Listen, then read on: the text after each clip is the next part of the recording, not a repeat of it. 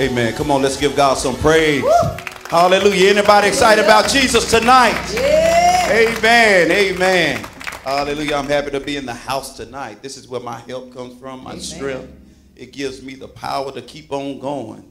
And it comes from the house of the Lord. Amen. Amen. Y'all ready for the word tonight? Yeah. Amen. Let's get ready to jump right into it. We're going to go to the book of Matthew, chapter 16, verse 24. Matthew, chapter 16, verse 24. That's where the text is coming from tonight.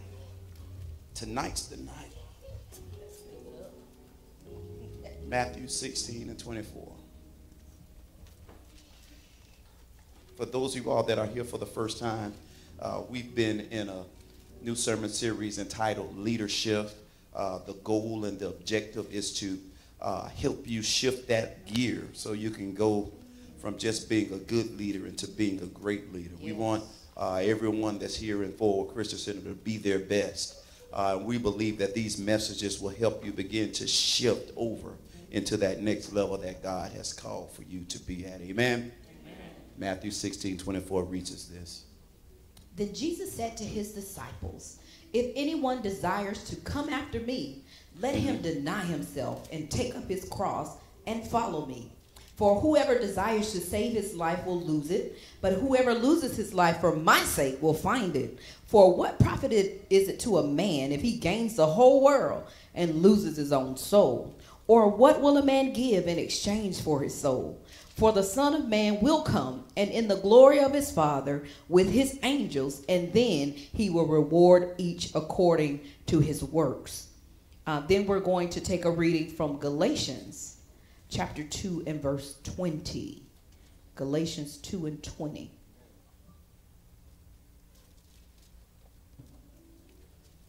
And this reads, I have been crucified with Christ. And it is no longer I who live, but Christ lives in me. And the life which I now live in the flesh, I live by faith in the Son of God, who loved me and gave himself up for me. And we're going to title this leadership series, particular part, as Shifting to Lead Like Christ. Amen. Shifting to lead like Christ. Amen.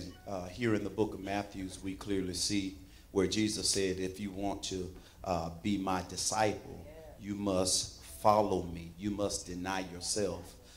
This is something that is evident. This is something that is glaring that every leader in Christendom have to do. It's not nothing that you could do or nothing you want to do. It's something that you have to do.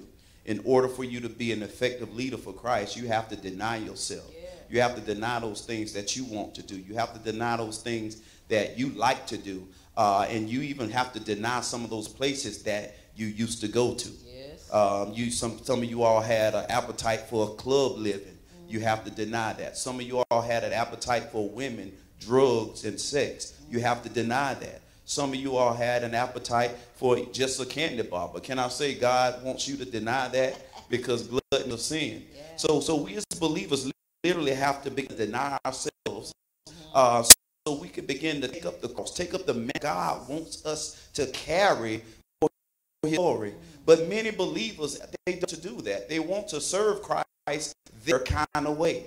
But can I say you can't serve your kind of way and get his results? You can only get his results when you do things his kind of way, and it comes when you deny yourself. Amen. We're talking about leading like Christ.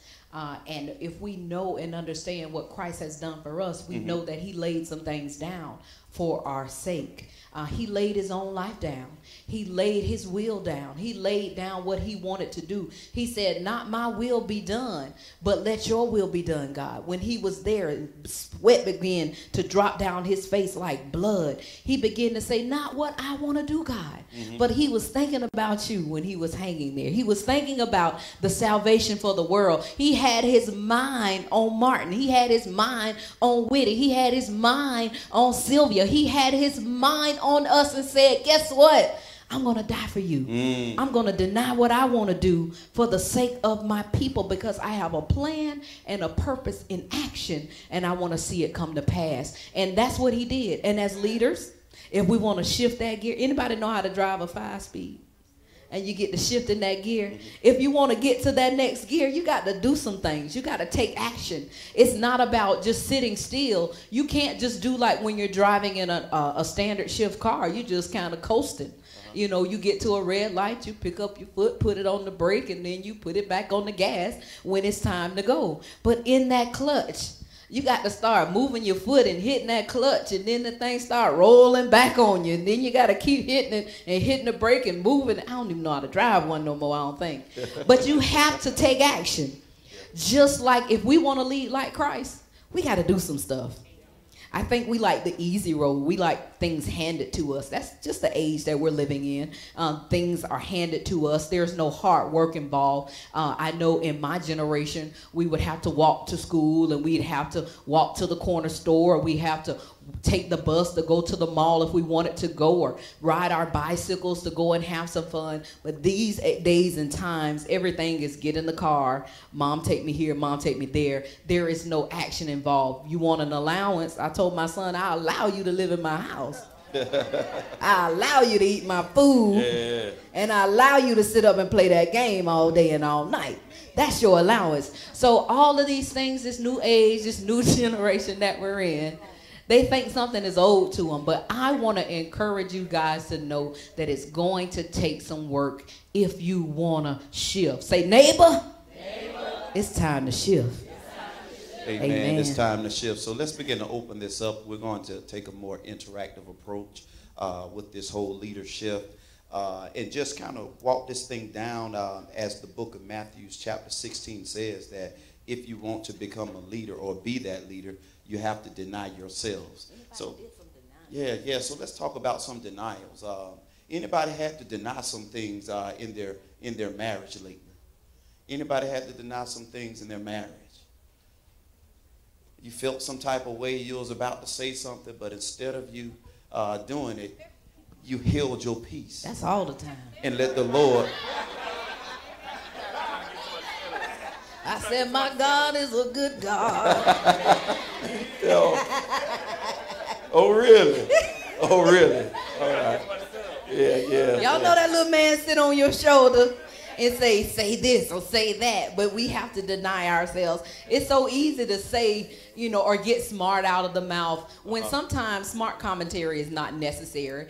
Sometimes we can just deny our flesh and not say anything. Just say, okay, to God be the glory, and keep moving. So we're talking about just being practical. It doesn't have to be anything major, but we're talking about, have you had an experience? Well, we'll kind of just open it up, not just in marriage.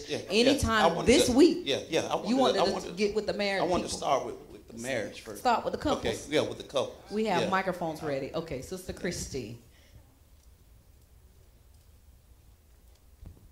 And if you could stand up so we could put you on camera. Zoom in on that lady. Stand up. You're on candid camera. Just like Pastor A said, I think sometimes you have to deny your communication, whether it be you speaking to each other on a daily basis, and not just speaking to each other, but sometimes you have to cut down the extra communication, maybe the texting, the extra phone calls. I've had to do that a lot of times, not just with myself, but with other people, so I can, kind of get tunnel vision and just listen to the voice of God and say, God, okay, what you gonna have me to do so that I can be prosperous for the next day or the next couple of days. And everybody know that I love little cutesy type stuff. So I tell people, I say, I'm trying to get away from always being on my cell phone, whether it's texting or communicating that way, because I find myself being too distracted. So I think that's just something that I've realized that's an issue for me. And when I don't have that distraction, I can get more things done a little bit better. Okay. Amen. Not saying that don't communicate, but just extra communication, kind of cut it down a little bit. Okay, so your denial is getting rid of some of the active devices, electronics, text messaging, and outside communication, and you're saying you deny yourself of those things. Amen. Right. Okay, okay. Anybody else? Anybody else? On the marriage side. All right. Go right over here. It's going to be real petty. But you know how I learned from y'all that everybody knows where everybody goes. Yes, yes. And I was coming home from work, and Robin was supposed to have been home. So I thought. So I didn't know where she was. She ain't leave no note or anything. So I got in my feelings. Okay. So she come in the house. I said, where you been at? Straight up. You know. She said, I was out. I wasn't expecting you to be home. I said, you couldn't leave me a note? Because she was telling me her phone had died. I said, so you couldn't write a note and just leave it and say, hey, we going such and such. We'll be right back. He said, I told you my phone dead. I said, but you still could write me a note. Everybody knows where everybody goes. Yeah. Well, anyway, I jumped up and I just left the house, you know, without saying nothing. And I was going to get real petty. I was going to stop cooking. I was going to stop.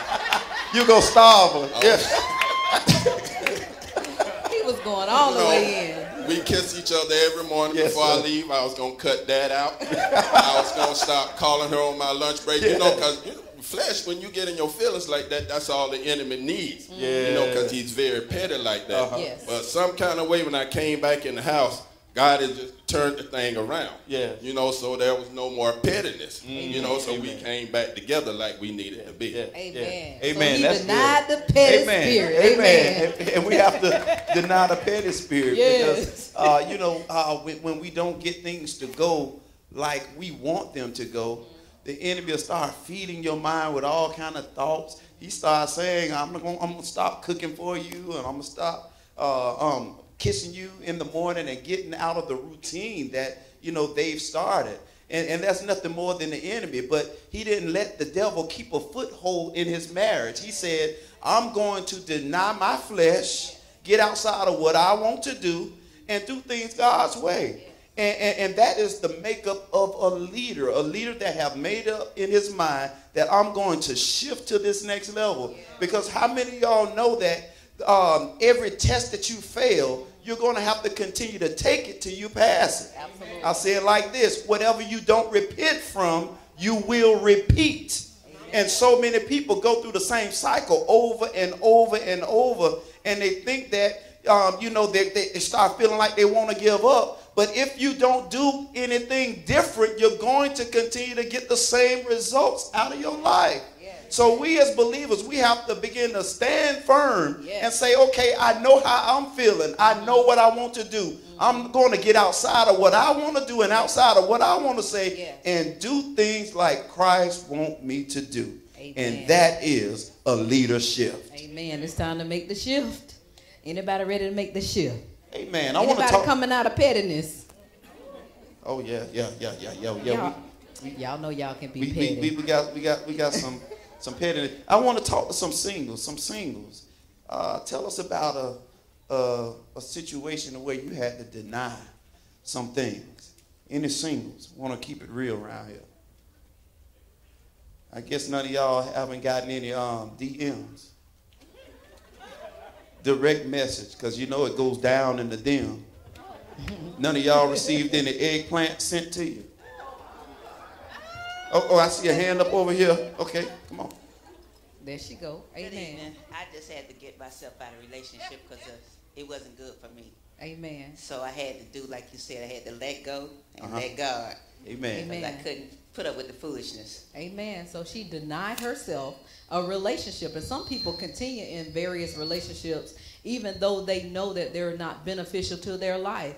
But she's saying she's denied herself because many people, like I said, will keep people knowing they're no good for you just to have companionship, just to have somebody in your life. Some people just can't be alone. It's just in their makeup. They just have to have somebody, whether that somebody's worth anything, they don't care. They just have to have somebody in their life. So she denied her flesh and said, I'm going to let God be God, and I'm going to let this relationship go. Amen? Amen. Amen. That's good stuff. Right.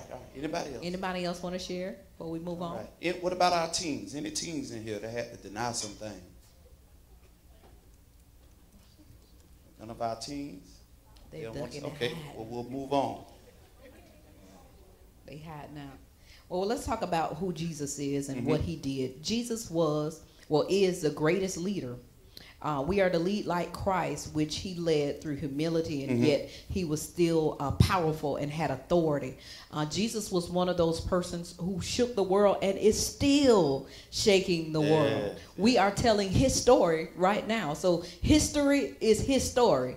He's the one that's continuing to live out and be God in this earth today. So he was the example of leadership.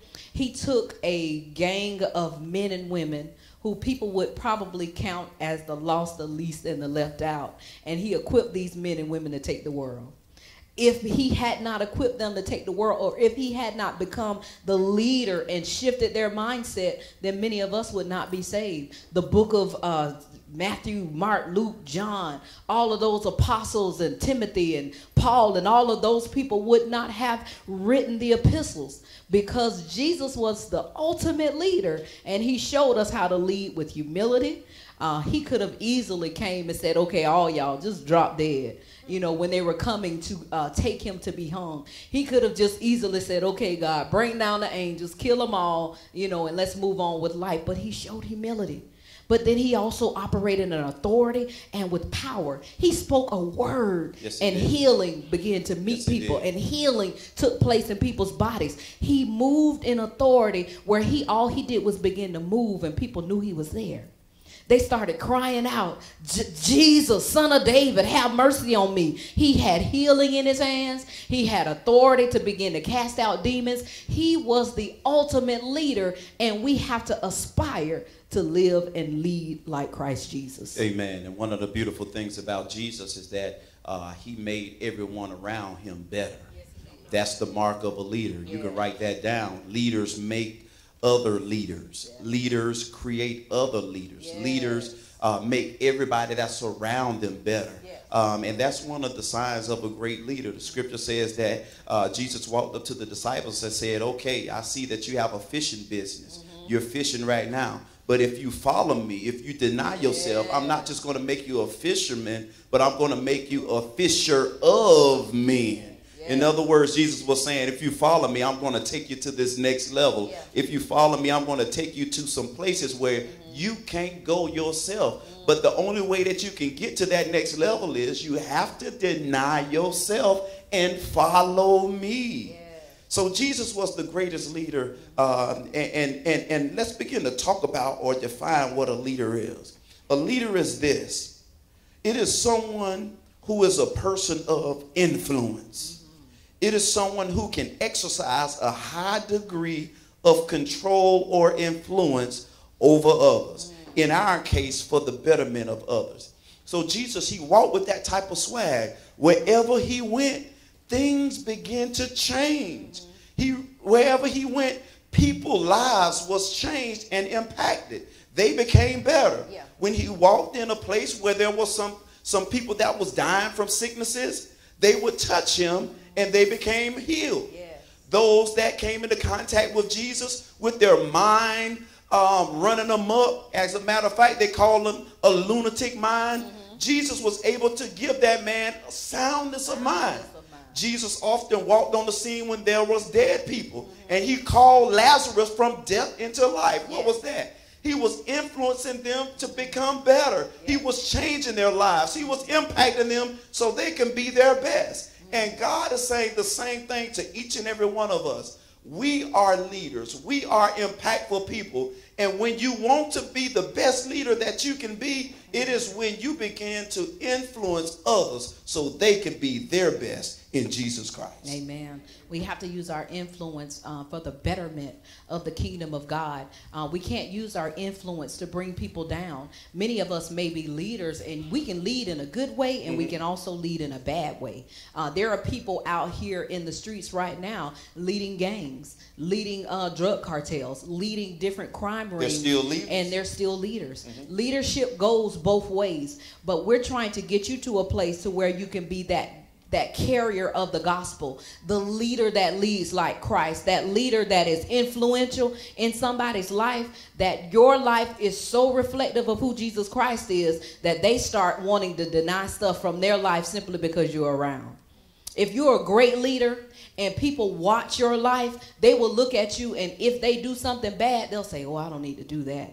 Because your influence is in their atmosphere. They'll start saying, oh, I'm not going to curse today because, you know, sister such and such is here. Or I won't go this place today because my friend over here and she's so saved. So all of these things, if we know how we influence people, if we know how we are leaders in our own capacity, even children are leaders in their school, we can influence people for the gospel, but we got to do it God's way. We can't be one way one day and one way the next, because that's going to show a bad example of Christ's leadership. He was steady. He was sturdy. He was all the time the same way. He wasn't one way one day and one way the next. He was all God, but yet he was all man. But he was able to control his flesh and control his life and walk this life without sin. And God is saying, I can give you that same anointing, that same power, if you desire to have it. Many of us don't even want it. We're like, Lord, I don't want no influence. I don't want nobody following me. You know, don't do what I do. Because we don't want to be held accountable to anybody. But when you're out there winning souls, it causes you to be accountable. When you're giving yourself and denying yourself and going after people for the gospel of the Lord Jesus Christ, then you're sacrificing and denying yourself for the gospel and the kingdom. So we got to step outside of our little box, our little own little world, and begin to get in people's ear with the gospel of Jesus. Amen. And I believe we have some leaders here. So let's begin to open it up right now. And I want some of you all to share with some of the men and women that's in here that have made or have impacted your life or have influenced you to become better. If you don't mind standing up and you see someone in here, just begin to share who's impacted your life and caused you to begin to do some things better in here. I got a couple people. There's some wonderful people in this church. But I have to say someone that has really influenced my life is Sister Pam. She tells it like it is. She'll say, which Pam? We got two. Sullivan Moore. Okay. Pam Moore. Okay. And but she does it in love, not like, now you know you shouldn't have did that. She'll just say, well, what do you think? How do you think you handled that? And then I find myself in situations like earlier this week. I have an issue with people getting smart with me. Because I feel like I have that Medea anointing. If you got smart with me, you must want me to get smart back. So I have to, I'm working on it. I'm working on it. Amen. And I'll be saying to myself, now Jessica, now you know you shouldn't have said that. Why did you say that? You didn't have to say that. But it felt good to say it at the moment. So y'all pray for me. Because I have an issue with that. That's my problem. Dealing with when people, I don't come at people, but when you come at me. I want to know how to deal with that. Amen. I'm asking a question. How to deal with it? Yes. Deny the flesh. How you do that? In the moment. In the moment. In the moment. You have to think and do what Christ would do. Will Christ pop off at him, or will Christ get back at him? Chances are no. Christ will try to. Christ was so crafty enough to where he can turn the situation around and create it and make it a teachable moment to where, you know, he'll kind of flip the script and cause them to be at awe with what he said or done to them. So I think, you know, sometimes when people come at us the wrong way, we must turn evil into good. I think the scripture says it like this: a soft reply turneth back wrath. So if they're coming at us one way, we need to give them some sugar, give them some love, and give it back to them God's style. Amen. Pray for me. Give Amen. it back Amen. God's You style. can do it. You can do it. Amen. You All got right. it. You got it. Yeah. Anybody else in here was influenced by another leader that's here? Okay. Okay. Minister. Sister Sylvia. Hello, everybody. Hey. I'm not influenced by, because I don't really know anybody here, but I just wanted to say something to what she said. A lot of times when people, like you say, get smart with you, I know in the Bible, when you come back and you be nice to people that, you know, say stuff to you any kind of way, you make them feel bad, actually. Because when you come back with a smart, you know, statement after something they said to you, it just kind of go back and forth. And it's like you're in the flesh, they're in the flesh. But when you're serving God, you deny yourself, and and I know it's a Bible scripture that says something about heaping coals on top of their heads. It's as if saying that you're being nice to them even though they're being mean to you, and it's going to make them feel so bad till, you know, who wants coal dumped on top of their head. Amen. Yeah. So that's what I want to say. Hot, yes, Amen. she said hot coals. Hot coals. I mean, I know On your head. I don't know the exact scripture, Absolutely. but I know it's somewhere in there that said. Absolutely. So a lot of times it's just really easy. I mean, if you, and especially if you don't have a reason to go back at them, they may be dealing with something, and if you said that you didn't say anything to them, they could be dealing with something. You never know what they're dealing with. So when you go back, it just makes them feel probably worse, you know. So, but on top of that is a lot of times the people that I deal with, they influence me because I know a lot of times we see people around us that we're connected to, and we have to be a certain way to bring them into the, you know what I'm saying? Like, you don't want to say and do things to push people further away from Jesus. Yes, when you're saying, you know, I love the Lord, you know, you might give them a scripture or something, and then you go around and do something or say something crazy, and they looking at you like, I thought she served the Lord, you know. So, so I try to stay influenced by the people, well, not influenced, but I try to stay as an example for the people around me to keep them, you know. And it keeps me on my toes because I know that they're looking at me. Amen. Amen. Amen. That's somebody who has a heart to have a leadership, because you want people to be great around you. You want people to excel. You don't want people to see the bad side of who you are. So you try to always maintain a level of spirituality so people can see Christ Jesus. Not that we don't have our bad days, because, you know, there are some times when we may be in our feelings, but we have to make sure that we live above the flesh. When the flesh wants to rise up, or we want to feel or act some type of way, we still have to remember that we're examples of Christ, and we got to deny ourselves. Amen. I'd like to say the two of you influence me as leaders of the church, and I have respect for you. You know, I don't always agree with you, and because of that, you call me stubborn. But I appreciate what you try to instill into us. You know, and all of the ministries that we're involved in.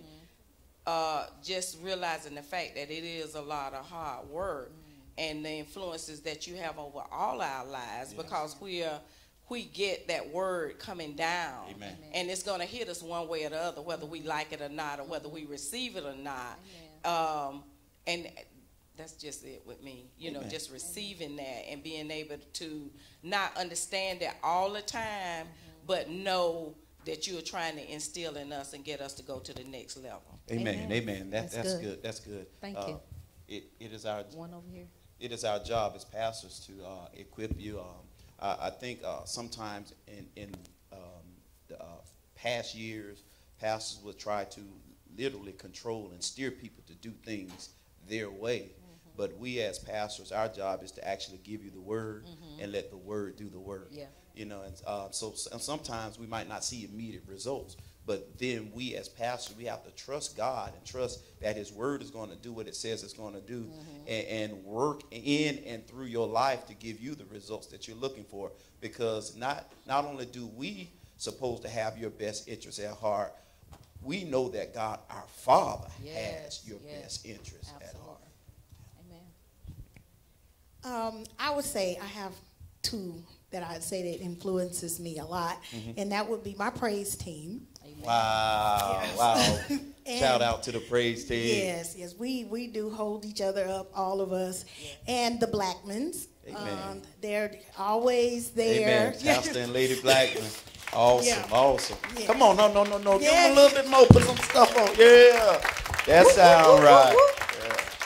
Yeah, they're always the same. If I've ever needed them or encouragement or something like that, they said the right words at the right time. So I have to say thank you, the Blackman family. Amen. And I think it was one more over here, Minister Murray.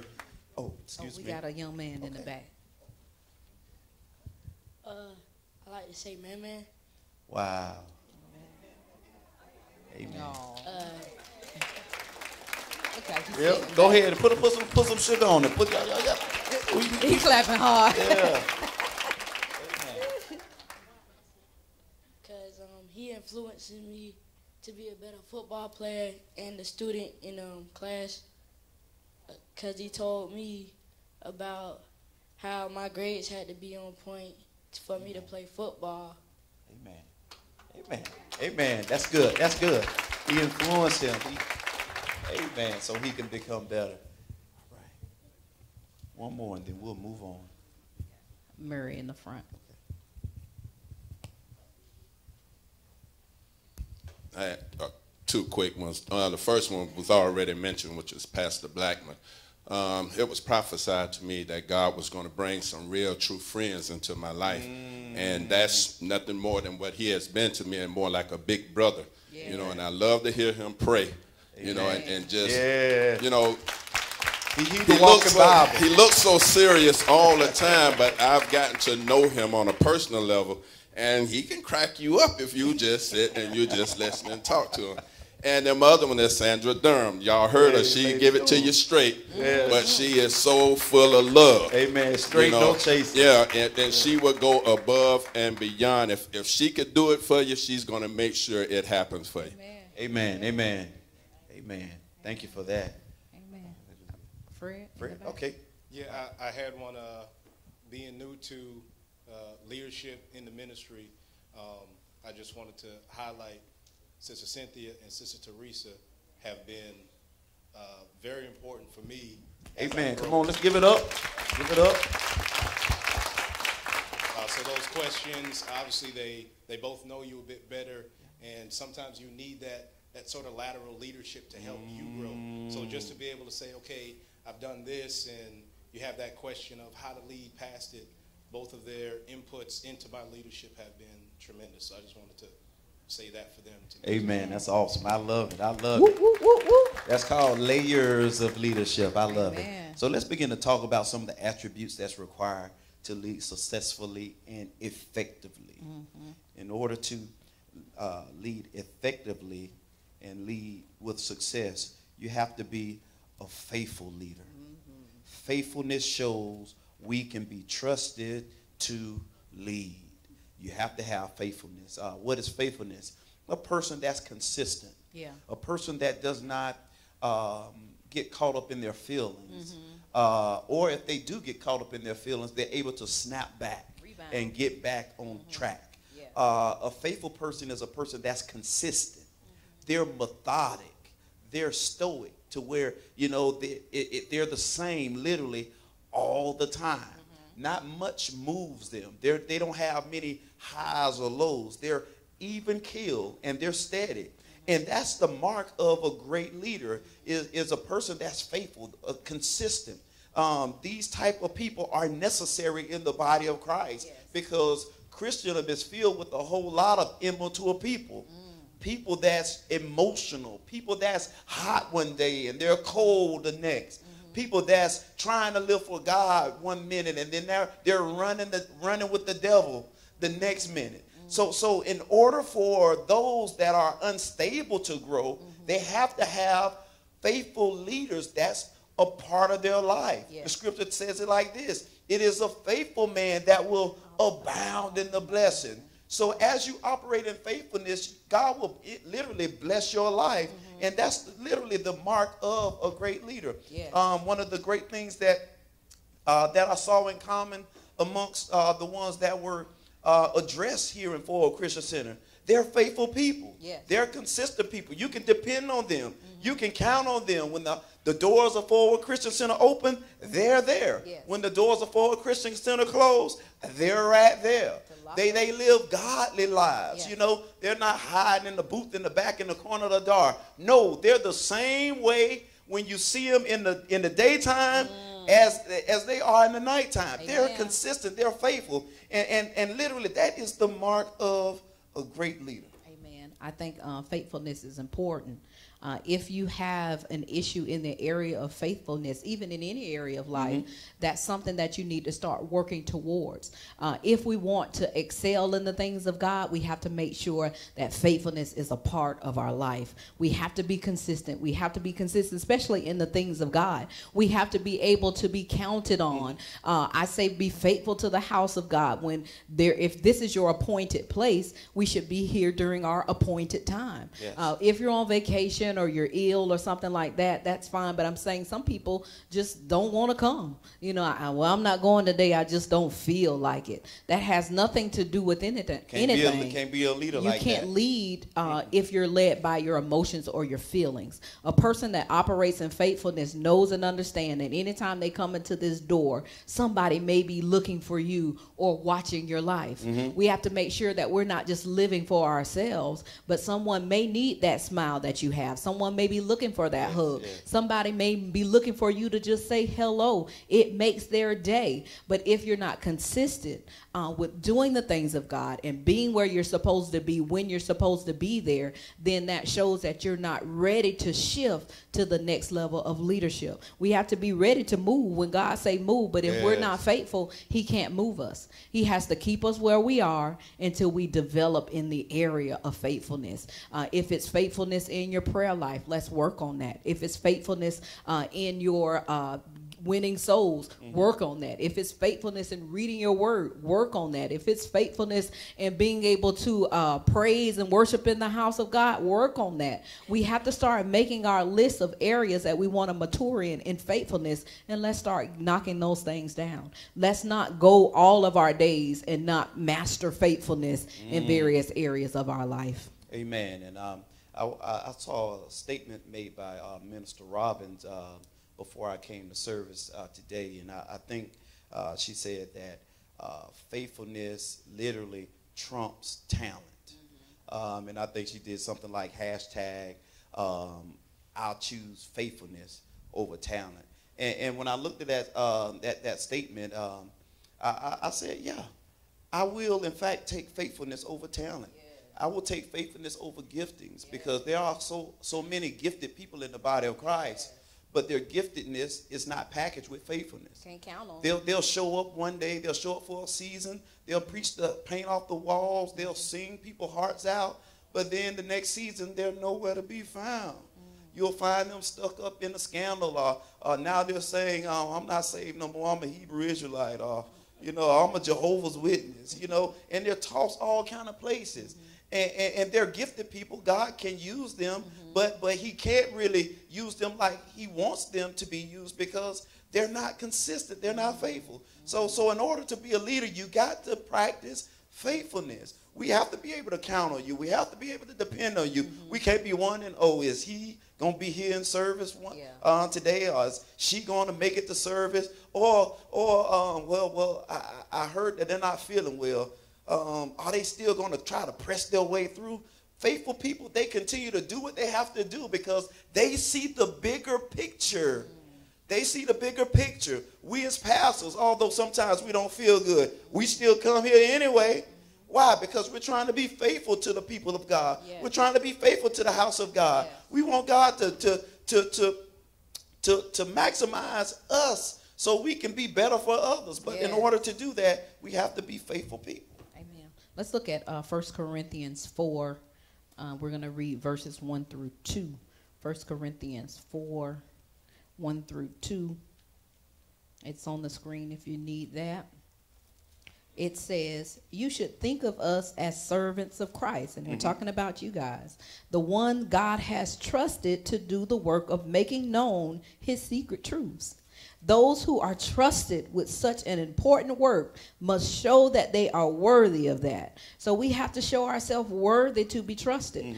We have to show ourselves worthy to be able to carry the gospel in our mouths. We have to show ourselves faithful to God so that he can use us. He doesn't want to use anything that's not faithful. If he know he can't trust you with the level of things that he wants to lay in our life. One of the things that Pastor Charles began to share on Sunday, God is not going to invest in a broken machine. If you're broken or out of order, why would he put something in something that's not worth working? If you haven't developed faithfulness, you need to start working on faithfulness so you can get to your next level. If there is something or a challenge that you've been coming up against in the area of faithfulness, I want you to take a mental note right now and start thinking about what is that area that I need to produce faithfulness in. Because some of us may be faithful in all kinds of areas, but then there's that one little thing, and God is saying, I'm trying to develop that. I want you to be consistent in that. I want you to be consistent in how you approach me through prayer. I want you to be consistent in not letting your emotions overwhelm you. I want you to be consistent in faith, because the just got to live by our faith. Amen. We can't please God without faith. He wants us to be consistent in trusting in him. So we have to make sure that we're walking in faithfulness. We have a question in the back. Okay, it's a question. When you are trying to identify where you lack your faithfulness, for me, I would like to know, how do you pinpoint where your faithfulness is lacking? I would say those areas where you always come up short, where you can't be dependent on. Those areas where you know, because we have certain things that we know we can't be trusted with. Those areas that we know that we got to come up higher because we're not faithful in that area. We know that we, let me see, an area. Maybe you're saying, maybe it's your consistency on coming to Bible study. If you know you're not faithful with being in attendance, even when you have the opportunity. I'm talking about having an opportunity to be here. Some people have to work, but some people are just home. You know, if that's an area or a struggle for you, then you say, okay, I know I'm not consistent like I need to be. I need to show myself faithful in that area. So I'm going to make a conscious effort every Tuesday night when I'm available to make sure that I'm sitting at the feet of where God appointed me so that I can get the word. If it's inconsistency in your prayer life, if you never say anything to God throughout your whole entire day, then those are some areas that you have to start working faithfulness in, so you just open up your mouth and communicate with God. Amen. Amen. Does that answer the question? Okay, great. All right. Number 2, leaders equip. They leave nobody behind. Amen. This is one of the things that come to mind is as leaders, we should make sure that those that are not up to the level that's around us, we're doing what we can do to bring them up to our level.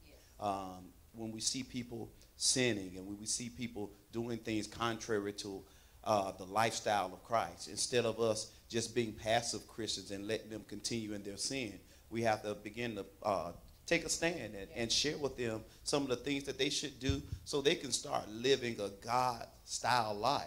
But so often, you know, many people, they see other people suffering around them, and they'll keep their mouth closed because they don't want that person to get upset with them. But can I say, as a leader, your job is to correct those that are doing things wrong. Your job is to bring them up to your level, and the only way they can do that is to actually receive some form of correction.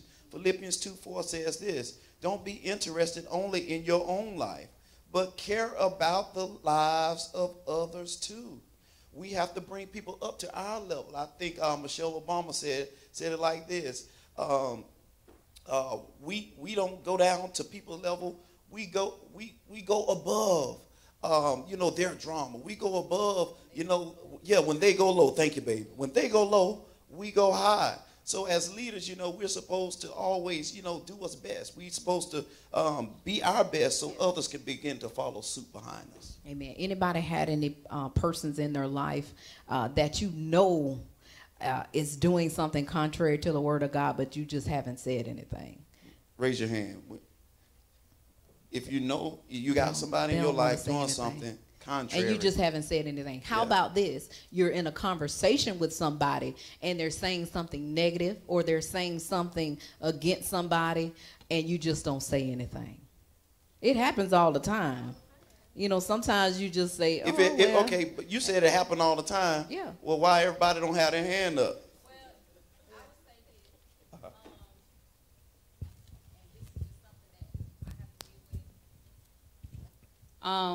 I'm learning how to not choose every battle.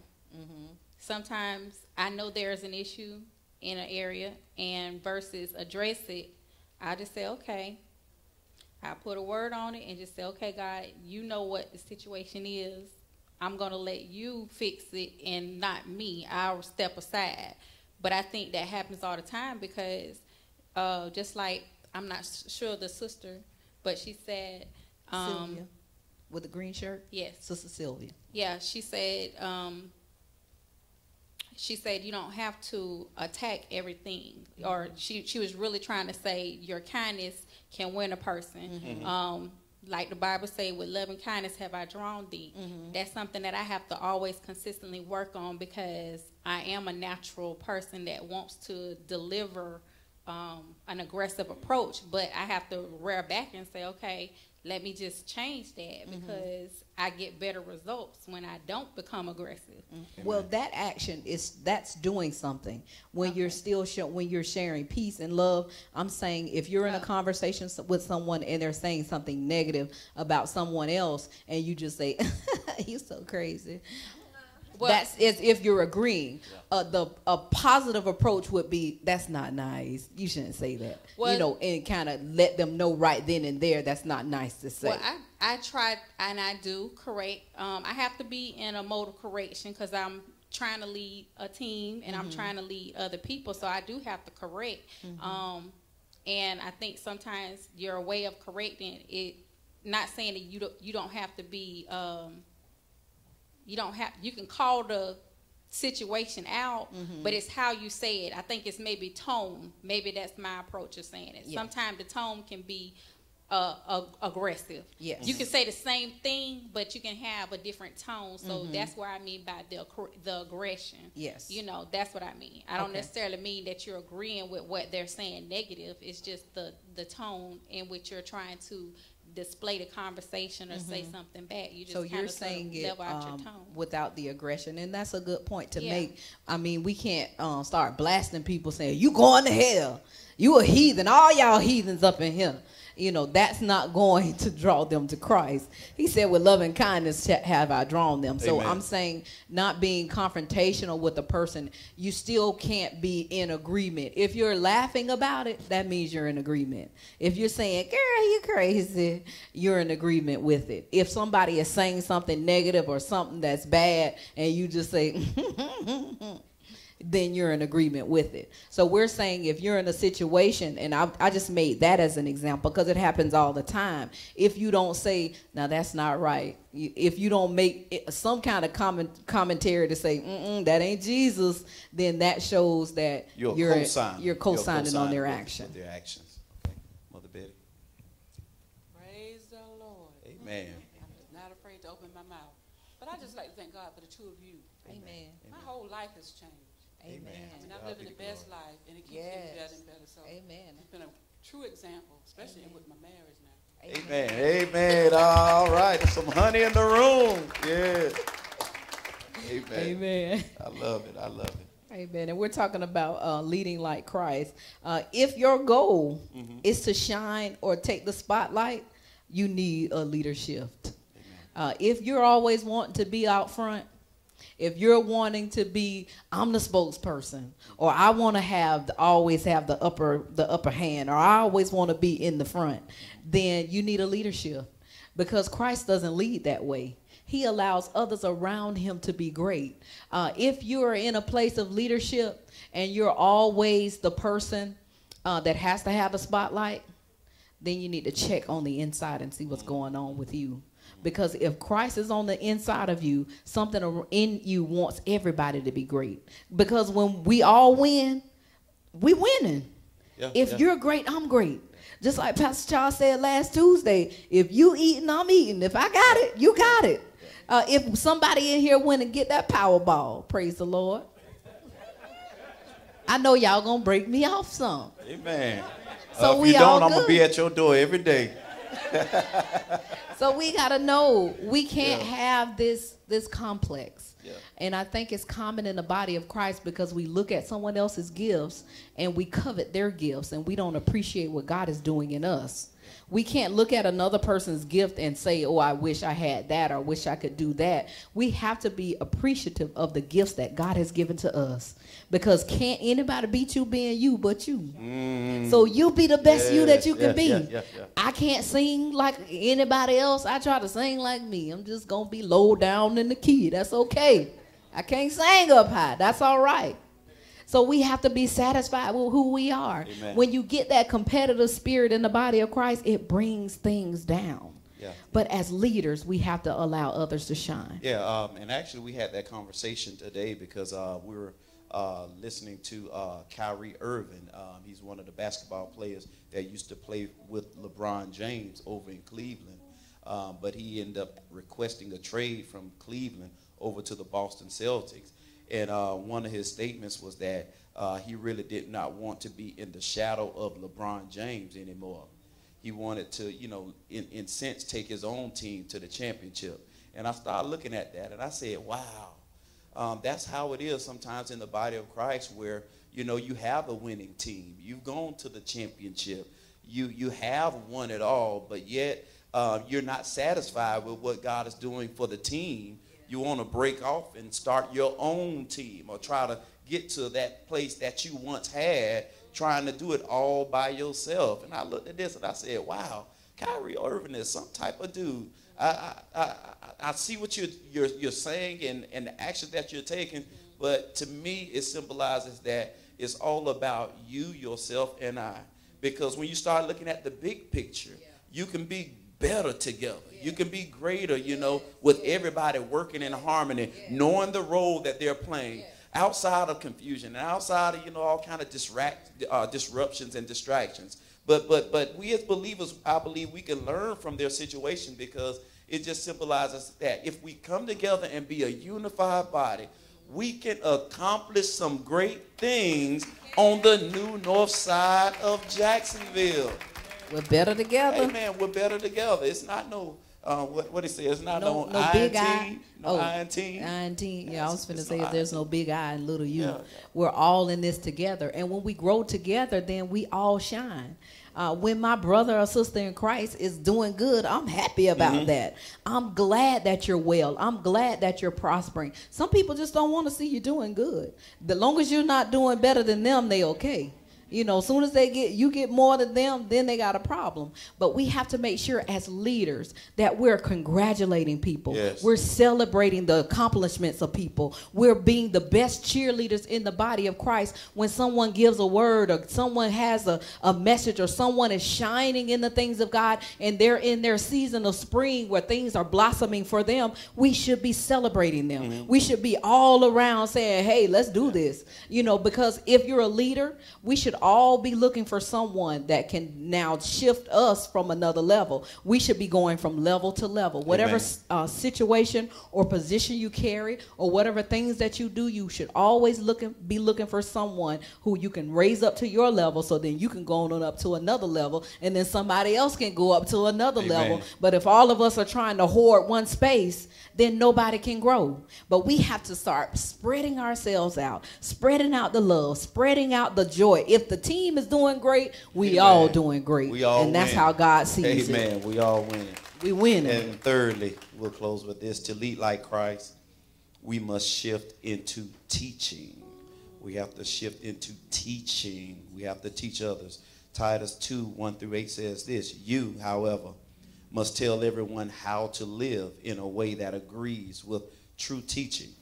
Teach the older men to have self-control, to be serious, to be wise.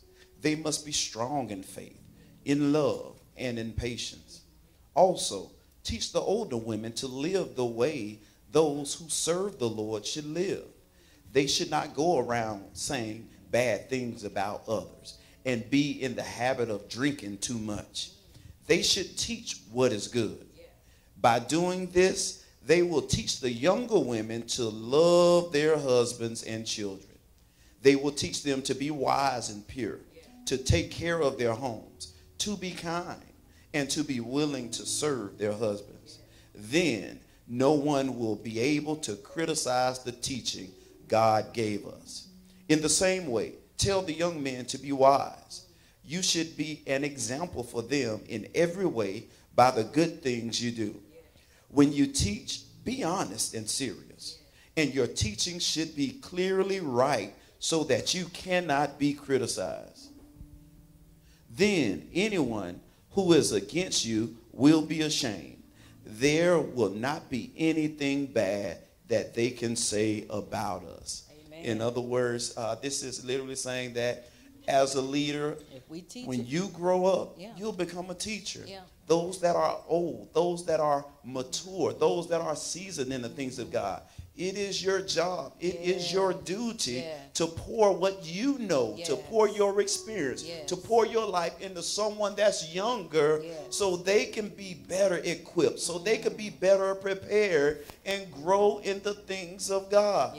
So we just want to encourage you to shift to that next level. Don't be just standing by seeing people die or fall by the wayside.